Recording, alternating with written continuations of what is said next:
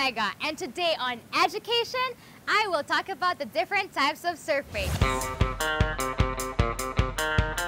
Because many people assume that a surfable wave is the same wherever they go.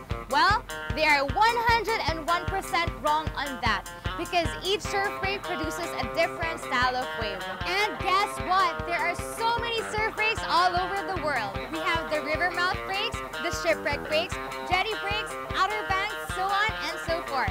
But here in the Philippines, we have three main breaks. So let me start with the first one, the beach break. Beach break are areas where the waves break over a sandy bottom. It is also a nice place for beginners to surf due to safer and softer bottom, unlike reef breaks.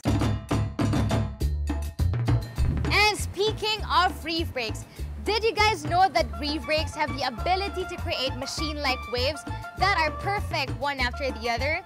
It is much steeper and more powerful than point and beach breaks. So beginners should be extra careful when surfing reef breaks because coral reefs are super sharp and cuts can be pretty painful.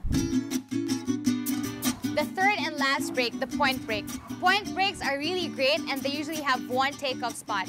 They usually form a nice feeling wave, especially if the conditions are perfect.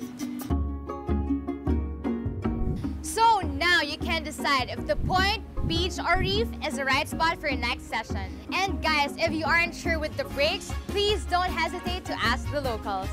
And after all the surf break talks, I think I need to take a break.